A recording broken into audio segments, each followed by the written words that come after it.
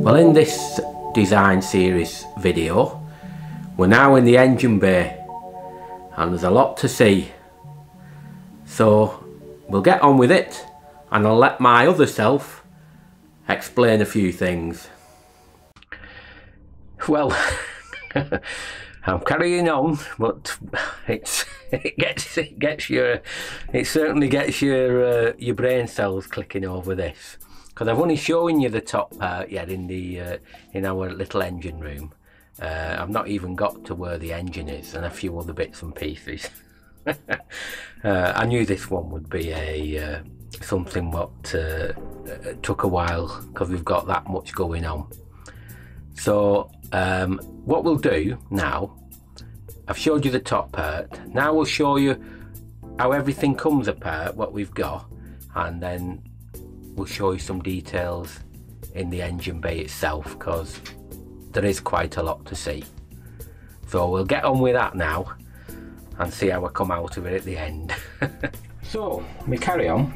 Now what this is soundproofing, which we've got underneath all our engine area, and also to make it even more soundproof, just in there's lead lining as well, so it really is a good sound deadener. And that's where the batteries are at.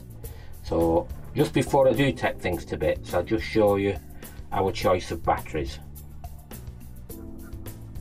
Now these are our batteries. We chose gel batteries, and these are dual purpose, and we've got 6 at the back, 115 amp each, and 2 at the front.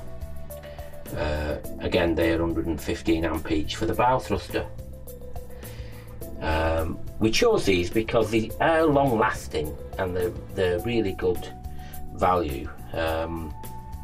We thought long and hard about lithium, but there is no way on this earth that lithium is worth the money at the moment. It will happen, but at the moment the expense of lithium is just doesn't seem warranted, and we are more than happy with these batteries, because we can still get we'll get 2.5 to 3 days moored up without needing to turn anything on, and I think that's good enough. Because the other thing is, you always have to put your engine on or use some sort of energy, whether it's gas or diesel, for hot water. But it definitely will, you know, in the future lithium will become more reasonably priced, but for now we are more than happy with having dual purpose gel batteries, and of course wired up correctly as well. That makes a huge difference with a good battery management system. So a very important thing on any boat is accessibility to your engine and other components, and in this little bit I'll show you how everything comes apart so you've got full access. Now we've took the top off, or part of the top, and if you notice as well, Beta Marine engines are normally green, but Steve Hudson, who built our boat, he had some buying power, he did, and he had his engines painted like a silver colour, silvery grey, instead of the normal green. Now I've no idea why, but that's what he did, so it just sets his Beta engines out differently to the normal. Now we've took the front section off, and you've got access to a lot of things here. Now you may also notice, before I tell this is just a tip, we've got powder in, it's talcum powder, this, what you can see what's around, and you put that on these, on your fan belts, to stop them slipping at any time. So you just do it on, and then Every now and then I'll give that a tidy up, but that's what you see is powder from just talcum powder basically. Now a few things different here. I'll get down and show you.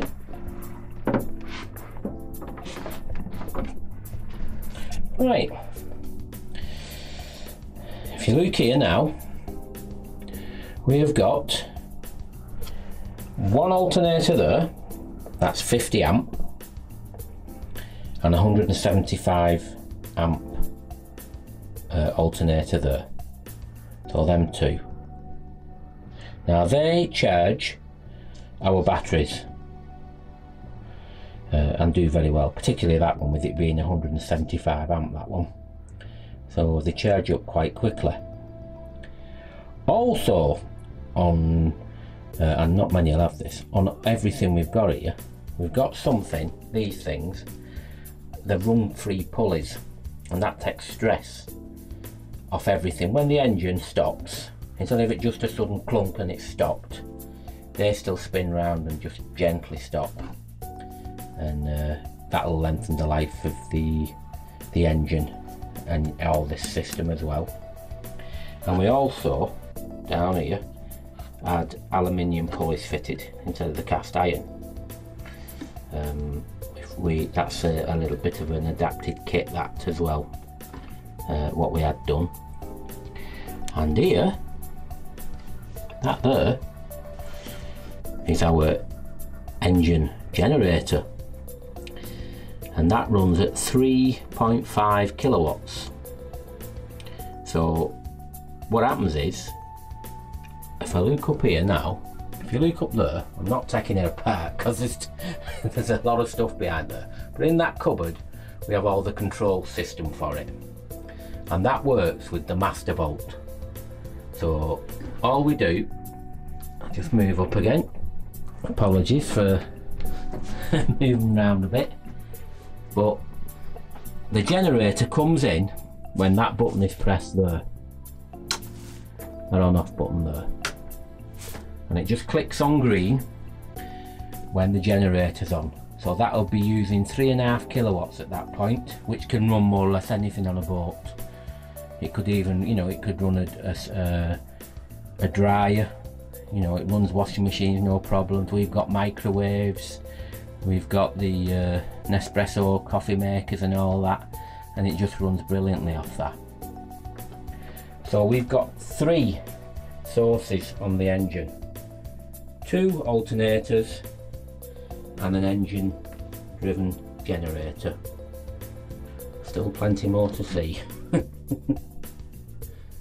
Right, if you see now, you've got full access to the engine and its components, and it's quite easy access to everything else as well, because we've still not finished taking bits apart yet. Well, a couple of things I just want to show you first is at the back. Can you see that insulated thing at the back? If you look closely, that is a big hospital silencer, and that gets rid of your exhaust noise, which is one of the main things you hear on a narrowboat engine. It's a series of baffles inside, and no noise comes out of the exhaust. So you couple that with the soundproofing and the hospital silencer, and then your engine is very quiet. And it's not finished there either, because down there as well, if I can just look closely to show you, down there we've got something. Now if I can get into it for you, and you can see, there you are, that is a centre flex. Now the centre flex stops vibration.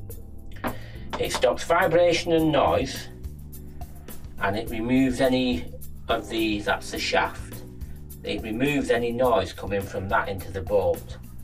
And also, if the propeller or anything hits anything, all that clunking and everything doesn't go through into the gearbox like it could do and damage things. That suppresses, or gives a good, you know, it tries its best to suppress. and I would have one of them on any boat then. So that is a Centerflex. So we've still got quite a bit to show you yet. I've not quite got a date yet. So I'll get on to a few more things now. Servicing is quite easy, but I've given up at doing it now, and I'll let somebody else do it. But I can pass you some advice on here. As we come back down here, you've got, this is the fuel down here, fuel filter, and that's the primer, and that's the air filter there, just like on a Kerner. But you take that off and just replace it and then prime it through by pressing that. Now underneath here as well, you can see, I don't know whether you can see that, so well, I was going to say I was going to put a torch on there for you, but oh yeah, I've got one. Won't be a sec. Here we are. Under here, that's the oil filter. Now, oil filters and things. Never, this is a bit of advice, I mean they're easy enough to change, but if you've only got one and something goes wrong, panic stations.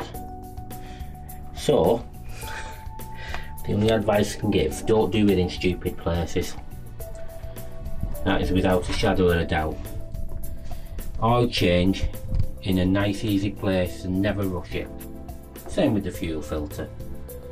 If something goes wrong, you're causing problems or can cause problems for other people, and it's quite silly to rush things like that. So that's the engine for now, and obviously that's just where we put our top up, our antifreeze and that in there, just like a normal engine. But I've still got a few things to show you yet, and we better get on with it. This is what I would deem a narrowboat essential. What it is diesel fuel. Now, you've got to be careful where you get it from. Some people just pick it up anywhere, farmers' fields, etc., and they get the stuff from there. And then there's the marinas and dedicated places which are quite, are more reliable, but not complete. It's not. You can't. You can still get fuel what's not at its best. But as a narrowboater, all I can say, make certain that any red diesel you get is what they call fame free. Now fame, I'll have to read this because I can never remember the name, but it stands for, and I should have had my glasses here, fatty acid methyl ester. In effect, it's biodiesel what's put into fuel as well. Now biodiesel is not good, because in your tank, if you have it for any length of time, it deteriorates and absorbs water as well.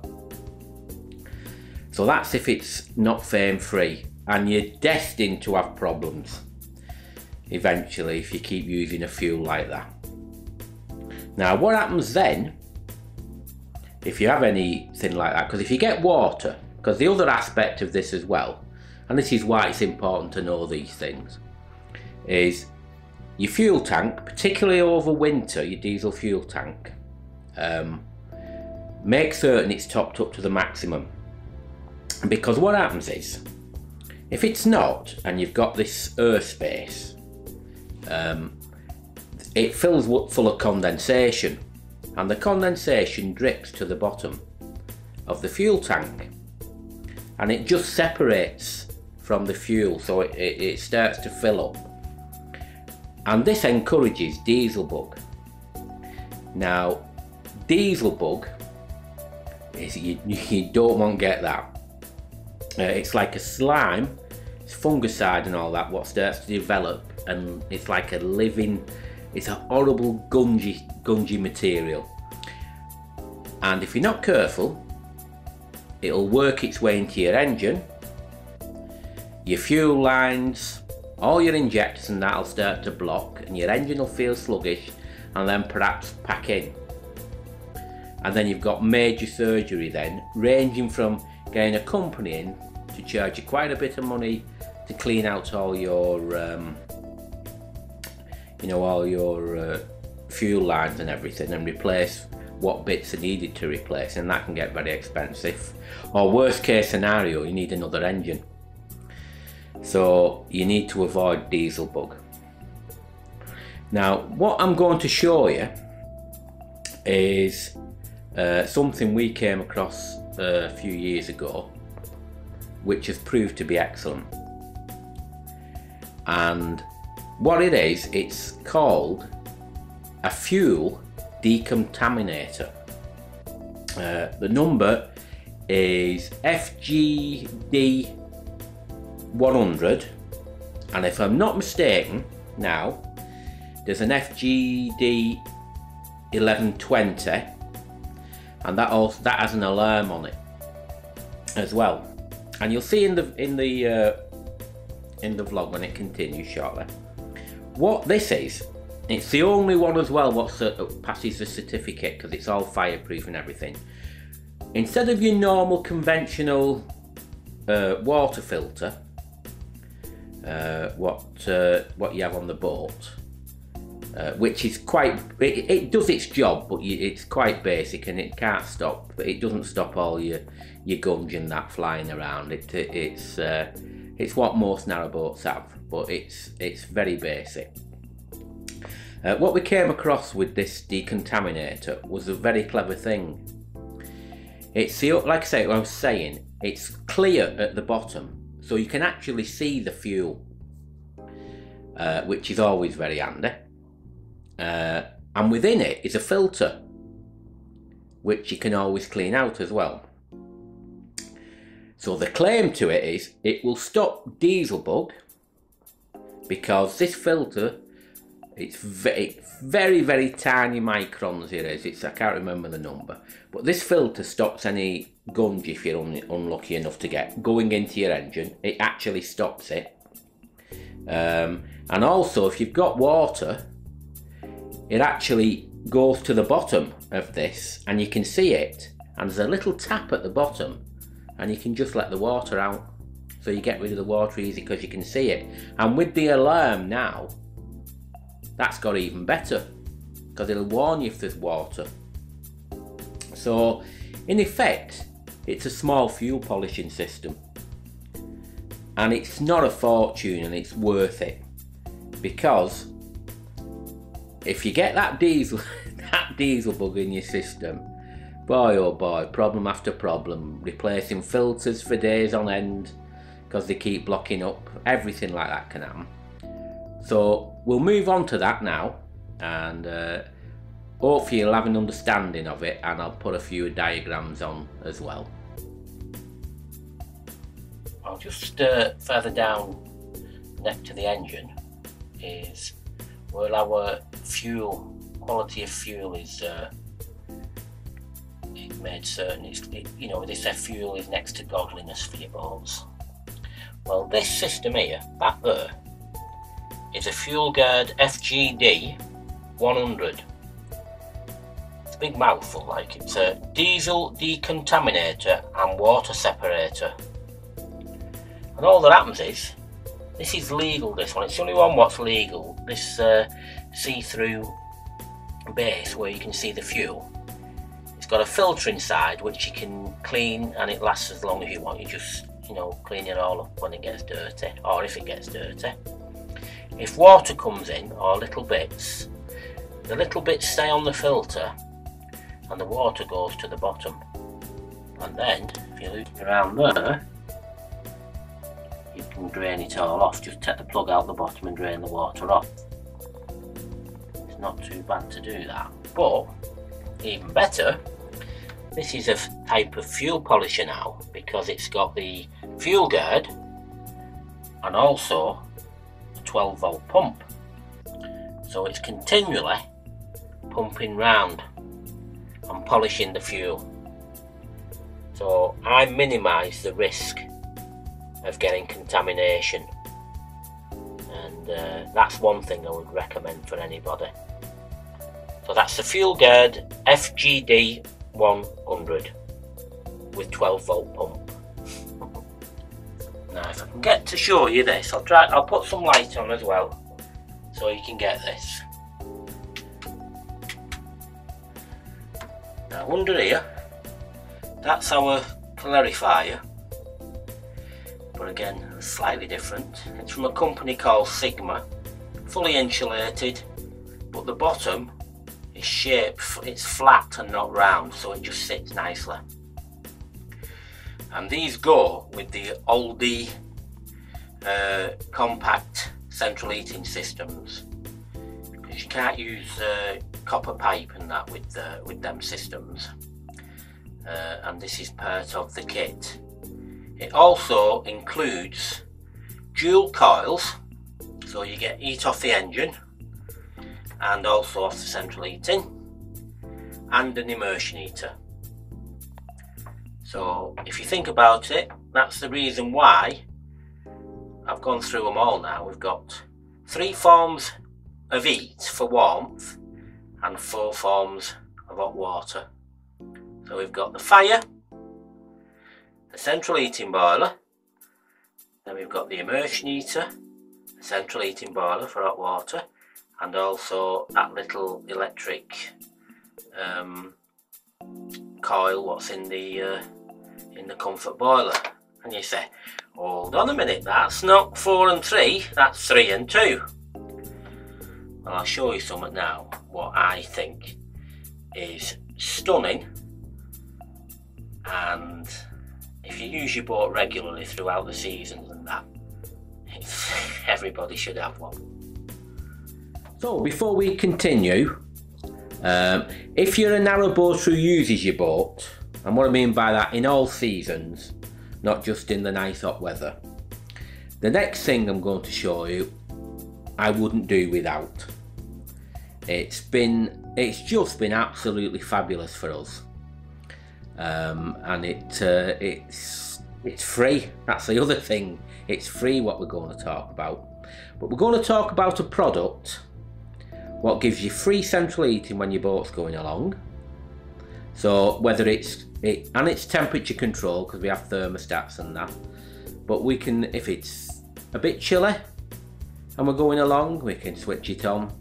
If it's cold, get the thermostat up. We'll have blasting hot radiators, not costing us a penny, and it's a stunning little bit of kit. We don't, when we're cruising in winter, we don't have the fire on, we have the central heating on, but we're not using any or paying for any fuel. It's very clever what it does. The other thing it does as well is for those who are on the rivers and you can use, the boat can be run and you're going quite heavy with the revs. Sometimes it can overheat the engine, depending how it's designed. This can cool the engine down as well when it's going along, because of the way it transfers heat. So the next one, if you're a boater who boats in all weathers, and like I said, this is definitely an essential. Now, just before I go, you must always remember this all the time. This is our, all these things what we've talked about through this design series, and we've still got a few more to come. They're our choices, built on experience. I'm just saying this is why we do it. So I know everybody has different ideas, but all this is about is showing you things what have worked on our boat. And if you want to utilise them, well and good. If you don't, doesn't matter. You might not even like them. But it's just our bits and pieces, what we've, the things you pick up over years of boating. This is what we're trying to show you. So now, on with another narrowboat essential, in our opinion. Well, like I say, I've took that top off as well. Again, it's got the soundproofing underneath. But if you go down here now, and particularly look at that device first, that little silver thing. Well, that silver thing is known as an heat exchanger, and that works wonders. And I've installed this. I retrofitted this myself because my background's from years ago was as part of an heating engineer. Well, it was a while ago, but you don't forget. And I've piped all this in, and it's quite clever. I've also, because they don't have the much, and such a simple thing and get rid of air, I've put a domestic bleed vent on here, and I use that there with the red handle. I use that as a balancing valve for making certain the water goes the easiest routes, and you can just shut it or open it accordingly. But what this does, when your engine's on, it provides free central heating. You get red hot radiators, and also it does the hot water. So it's a nifty bit of kit, this. And all that happens is I've put it into the central heating system, and this is split in the middle. This is split in the middle, and you'll have all like little coils of, you know, for heat transfer on each side, and the heat just transfers over. As the engine gets hot, the heat just transfers to the other side. You put your central heating pump on, which in our case, we're lucky enough, it's a very, very low amp pump on an oldie system, and the water works its way through. Now I'll show you from underneath as well, and you can see just how small it is, but it's a stunning bit of kit, this. So we've come down here now just to show you a bit closer. That again is just how small that heat exchanger is, and it does its business in both the hot water and the CH in the boat with just the pump going. And because we cruise in all weathers, we're not just for weather cruisers, we have that on quite a lot. So for now, I've shown you as much as I can in here. It took ages, it's given me an headache. But I hope you understand how much you can have in an engine room, and the differences we've got in here, you know, than the norm, but how easy it makes boating when you've got everything at hand like this. So I hope you've enjoyed it. That has been an hard one for me. But I do hope you've enjoyed it, and we'll see you in the next vlog. See you all. Ta-ra.